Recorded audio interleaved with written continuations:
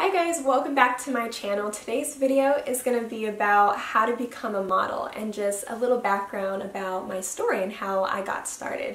So if you're interested in becoming a model, or if you know somebody who's interested in modeling, share this video with somebody who you think might benefit from it. So I have my notes right in front of me. Feel free to grab a paper and pencil to take your notes, and I'm going to go ahead and get started. So there's three main ways that you can get started with modeling. So first is submissions. You can submit your photos to different agencies through their website. The next one is attending open calls in person. And the third one is getting scouted, and basically like I was. So that comes with just being in the right place at the right time. So let's say like crowded places, amusement parks, malls, concerts, things like that. So in 2004, I was 9 years old and I got scouted by my amazing agent, who I'm still in contact with to this day. And I was at Castle Park. So that's how, this all got started. And shortly after, I took some digitals, shot some photo shoots, to kind of get my book prepared and ready. In 2005, I got signed with Next Models, so I was 10 years old then. And in 2008, I just turned 13 and I got signed with Ford Models. And so my modeling niche, and I'll kind of explain what that is a little bit later, my modeling niche became runway, print, and catalog work. So some of the main gigs that I had booked at the time were Guess Kids. I think that was my first modeling gig. So Guess Kids, Ashley Page, Mercedes-Benz fashion show. That was my first fashion show. Teen magazines. You guys remember Teen Magazine? I don't know if they still have it out right now, but yeah, so it was Teen Magazine, Forever 21 Prom Edition, Teen Vogue fashion show at Huntington Beach. This was in 2008. Who What Wear. This is like an online clothing series at the time. And JCPenney, where I appeared like in the store and then online, as well as the catalogs. So those were like the main, gigs that I had booked and that were really exciting to me.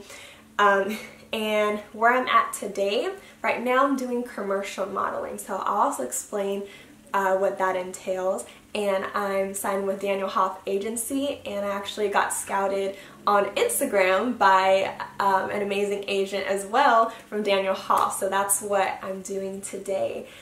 Okay, so how you can become a model. So the first step is to discover your niche. So what's a category that you're most interested in? So there's 14 main types of modeling categories that I'm going to explain today. Now, which one are you more interested in, as well as which one does your body frame naturally fit into, if that makes any sense. So the first one is runway. So typically they're tall, slim, lean. Typically the height is 5'9" or over. And this is mainly for women I'm talking about. Yeah, the stats I have are mainly on women, but yeah, so the height is typically 5'9" or taller, slim in size. They have an edgy look, kind of a rare beauty, something unique, whether it's freckles, full lips, something, a chiseled jaw structure, something unique and rare in their facial structure. Runway models also, you'll see them working with top designers and, getting flown to Paris, London, some shows in LA, all over the world. So they'll work with these top designers. And the second one is editorial / fashion. So they're also tall, slim, typically lean, and 5'9" and above typically. I have seen, models that were under 5'9" who have done runway and editorial as well. So don't let these requirements limit you per se. you know, and I'll talk about later how agencies look for the full and complete package in a model, so not just the outer appearance. But typically they're also 5'9". Editorial, you'll normally see them in magazines, so like Vogue, Elle, things like that, and they also work with designers as well. The third type of modeling is commercial, so that's what I'm doing. Any age, any size, height, normally non-high fashion brands can be edgy. They have a relatable look to them depending on the client and the type of product that they're trying to sell. Normally seen in ads, billboards, television, social media, selling a product. A lot of times they'll be acting or acting with no words, you know, just to kind of sell the product. So like I was explaining, the look is relatable to the target audience and they can be edgy. Okay, the fourth is glamour. So glamour is normally categorized by the type of posing that's being done. So think like alluring, sex appeal, you know, maybe, you know, touchy on the face, on the body, things like that. Think pinup, for example. They typically have a male audience and kind of like glammed up type of thing. So that's what glamour would be. The fifth type is plus size models. So typically they don't go by measurements, but they'll go by size. So in the modeling world, plus size is normally considered size 12 and up.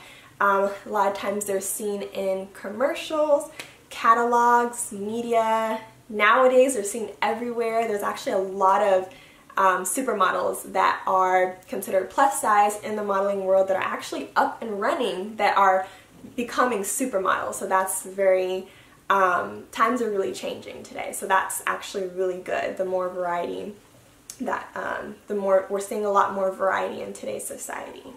And let's see, the sixth type of modeling is petite. So they're normally 5'7" and below typically, and they'll model smaller sizes of clothes. The seventh type is child modeling. So typically age 12 and under is considered a child in the modeling world. They can be any height, typically any size, and a big personality is a plus because clients want to see how well the child can like get along with producers. Well, that's like for commercials and, you know, acting and stuff like that. But like, you know, the client, and basically a big personality, a child who's able to make big expressions in front of the camera, they really, really do look at that. Okay, the eighth type of modeling is swimsuit. They're typically curvy in size, voluptuous, also seen in like lingerie or sleepwear. The ninth type of modeling is called parts. So this includes like hands, feet, nails, eyes, legs, anything like that, just like different parts of your body, and you know, well proportioned. A lot of times you'll see them modeling like jewelry, sunglasses, accessories, things like that, makeup, so things like that. The 10th type of modeling is fitness. Normally athletic build, tone, fit. They wear athletic attire, typically seen in commercial, catalog, or even media. There's a lot of, you know, fitness models in the media today, and social media. So the 11th type of modeling is fit modeling. I've actually done this before, sometime last year. Is for like a temporary period of time. I was taking somebody's place, but a fit model, they will normally work like behind the scenes to fit like before the clothes get shipped out to the client, if that makes any sense. So they'll work in fashion houses, manufacturers, things like that. So before the clothes get shipped out to whoever it's going to, whether it's to the stores, it can be in a different country, different location, the clients will fit the model and make sure that whatever group of size that it's going out to, it's going to fit them correctly. So if you're pretty good at maintaining your measurements, maintaining a consistent measurement, if you range between, you know, small, medium, large, whatever case is, like have a good range, then you could be a fit model. Okay, the 12th type of modeling is promotional models. So typically promotional models will be seen in trade shows, conventions, live events. They need to have a lot of product knowledge because a lot of times they'll be selling the product and talking about the product while they're modeling with the product. So that's very, very important. And as far as personality goes, they look for an outgoing personality, somebody who's friendly, who's able to engage with the audience as they're modeling with the product. So things like that is very important for a promotional model. The 13th type of modeling is mature modeling. So this age range is usually between the age of 30 to 90 years old. And they can be seen in like commercials, catalogs, things like that. So once again, like people that are very real and just like relatable, you know, will be perfect for the mature modeling, and who still want to continue doing modeling no matter how old that they get. Like for me, I still want to be doing modeling and acting even, you know, after I hit 29, so I'll probably end up doing mature modeling later on, but so that's the 13th one. It's still a great opportunity, great avenue. Okay, 14th type of modeling is catalog. So when you think of catalog, basically any type of like magazines that you get in the mail. So I was considered a catalog model when I was working with JCPenney. Like not only was it, you know, for in the store, but it was also like, okay, in the catalog. So a lot of times you'll see them in catalog. They're real, relatable people, have glowy skin, healthy hair, big smiles, and their particular look will appeal to the client's audience. So that is your catalog model. So those are the 14 main types of models. So definitely find out what your niche is, find out which types of modeling that you would fit into, and that way it'll kind of help narrow down your journey and just kind of, you know, make things a little bit easier for you in the process. So things to keep in mind.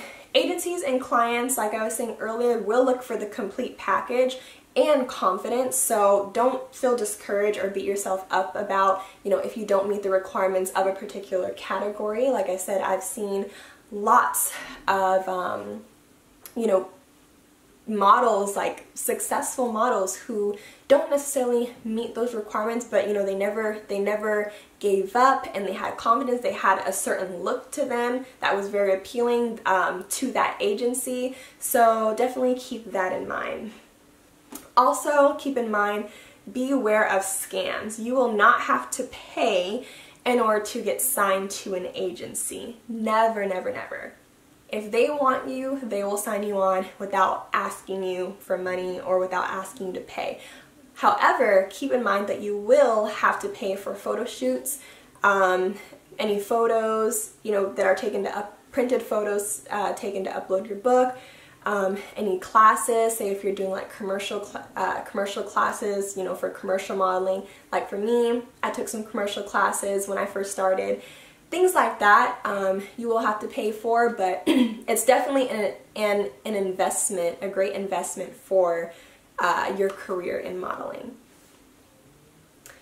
Okay, next step is to do your research. So once you find a niche, do more research on your niche.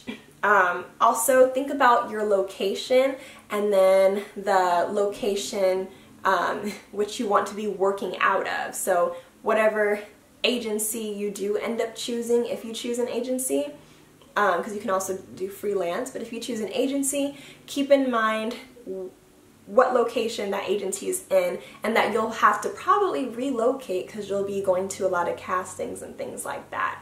So the closer you are to your agency, the better. And then also each location of the agency might have different requirements. So the requirements for the agencies in LA might have different requirements for, let's say, the agencies in a different country. Typically they're about the same, but some things might be a little bit different. So you do want to do your research and maybe call in and, you know, just make sure that they have what you're looking for. Okay. Research also the pay salary of your category. So some categories may make more money or less money than other categories, but honestly it depends on your preference and just which one works better for your lifestyle, because the ones that make more money might be busier working models, and you know, vice versa. So just whichever one fits best into your lifestyle. Also, research, kind of like what I was saying earlier, like the schedule of the category that you're interested in, because runway models, for example, might be up and about, you know, traveling all over the world, different places of the world, you know, doing different fashion shows. But for commercial modeling, for example, I still have a busy schedule because you have to be on call when it comes to castings, but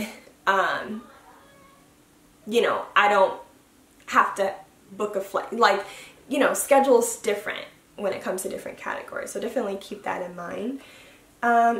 Next step is decide whether you want to be signed or not signed. So I'll probably end up doing a separate video going more in depth on this, but there's freelance and then there's signed. So freelance, long story short, is basically being a model working for yourself and having representation, being signed with an agency.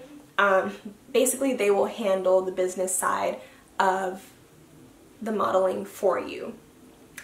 Agencies will get commission for the jobs that you do book. The percentage of the commission does vary between 10 to 20%, so that also depends on the agency. So just keep those two things in mind also.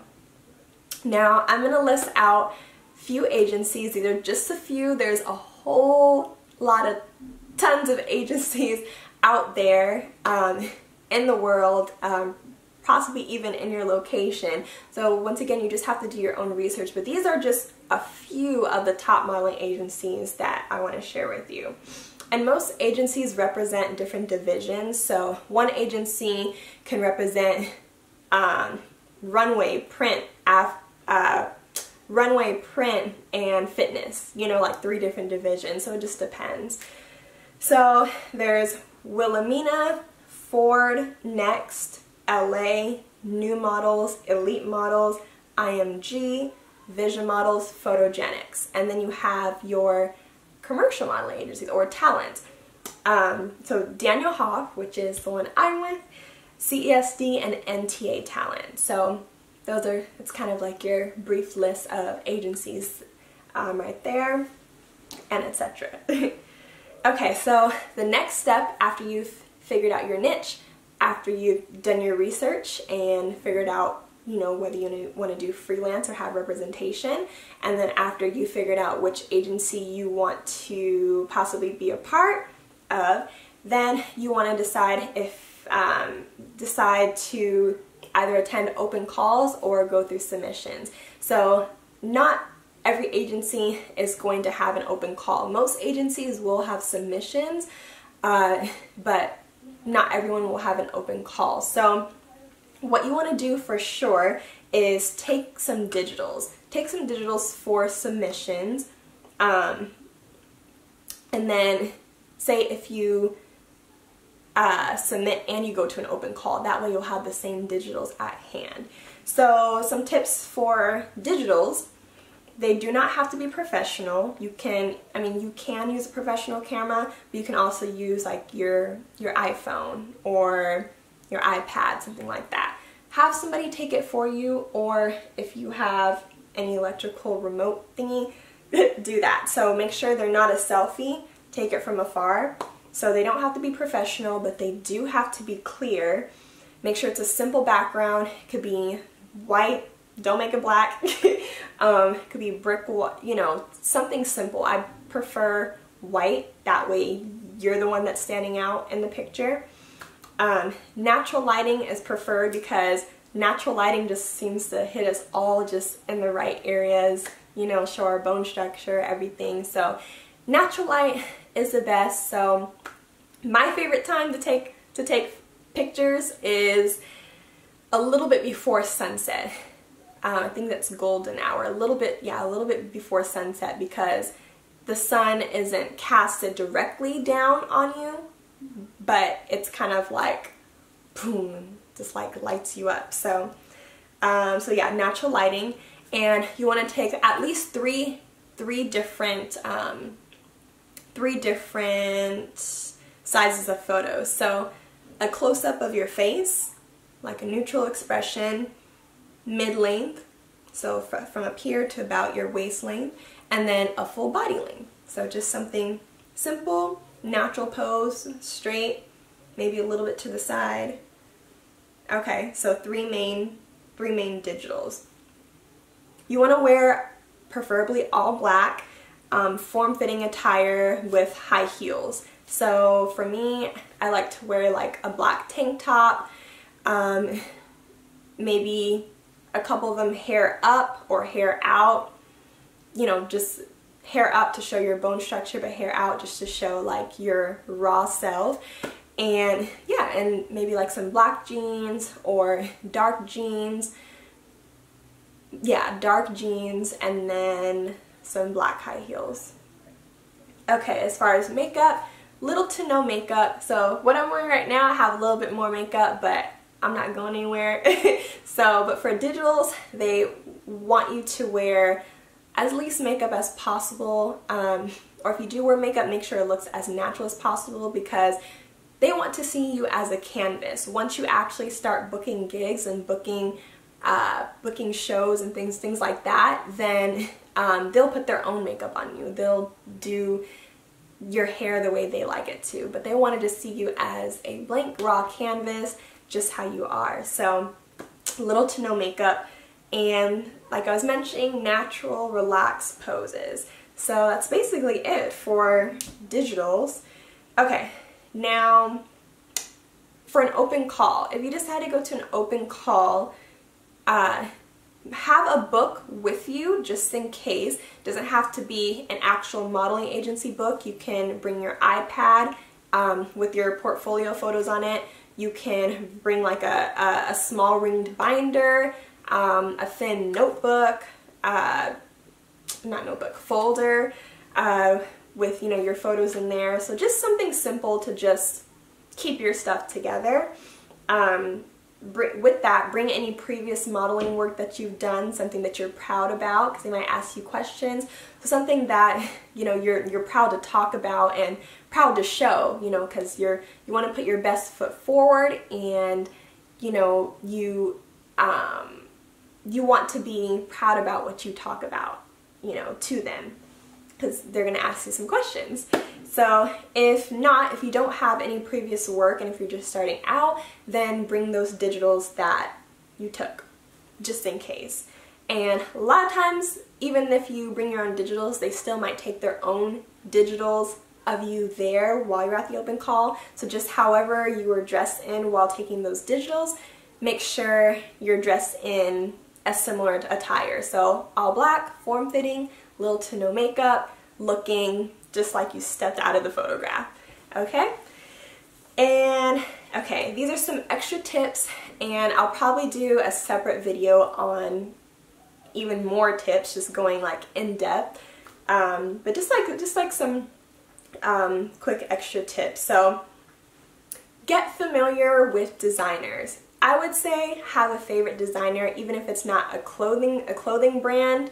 You can have a favorite handbag designer, favorite shoe designer, makeup designer. Just, you know, get familiar with your designers and have a favorite, because, you know, sometimes they will ask you, so, you know, do you have any favorite designers? Like, tell me about the designers that you know about, things like that.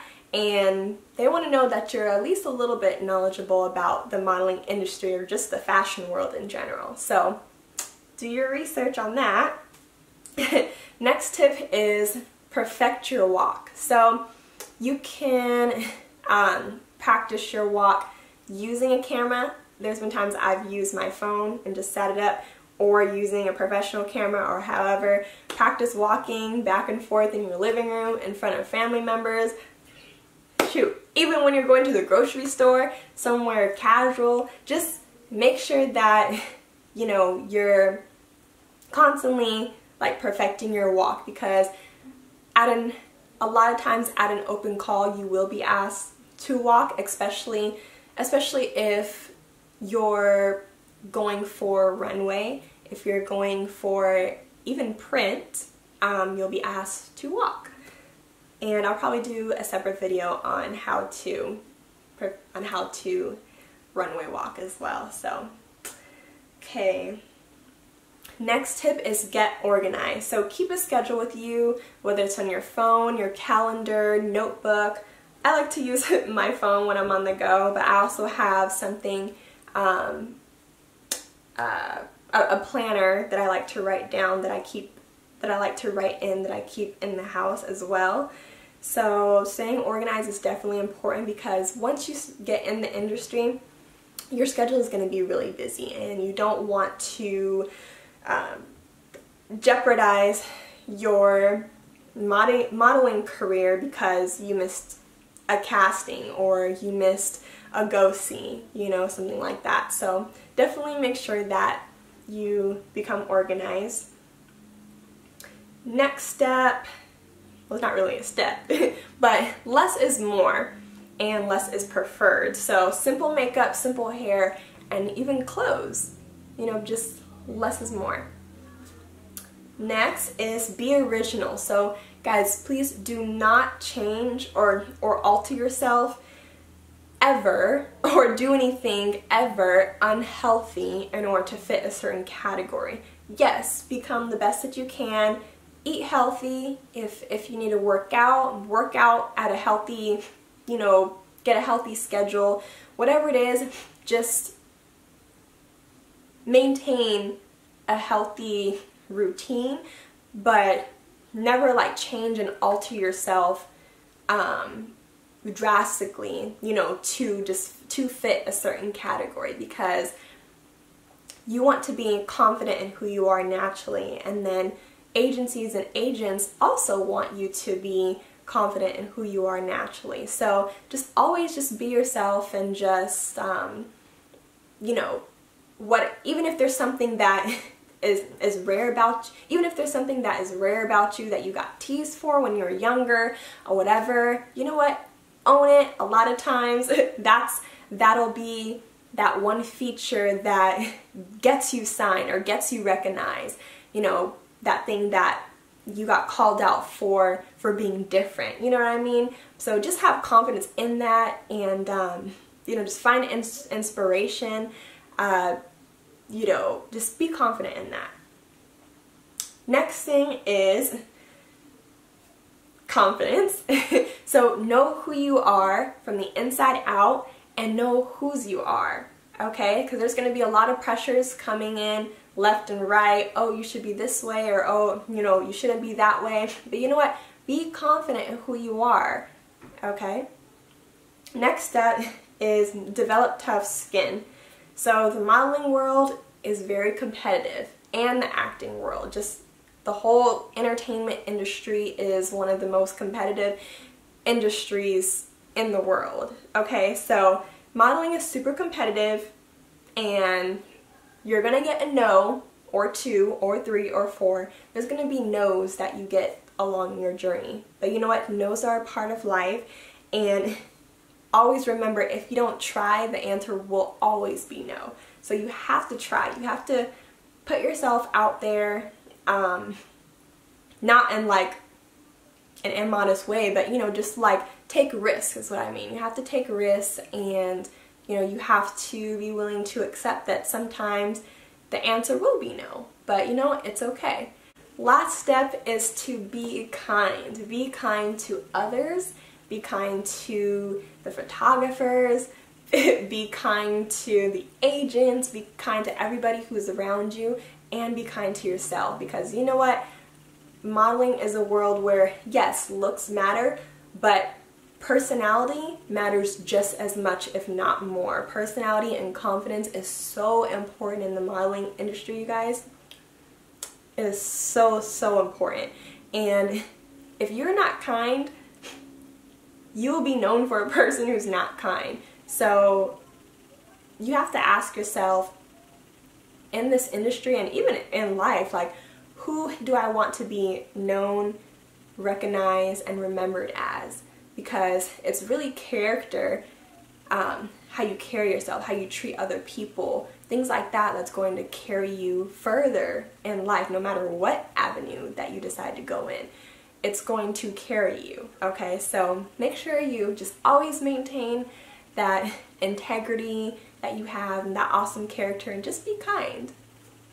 Okay, so if you have any more questions, comments, concerns, if you want to talk to me about your journey, go ahead and leave it down below, or you can message me personally on YouTube or my email. I think I'll link my email down below, or my Instagram. My Instagram is Tianna, Tianna .Chanel, Chanell. So you can message me on there. We can talk, have a chat. I'd love to talk to you guys about this, and I'll be excited to hear about your journey. I hope this video was super helpful and that it made sense. And yeah, so go ahead and like, comment, and subscribe to this video, and I will talk to you guys soon.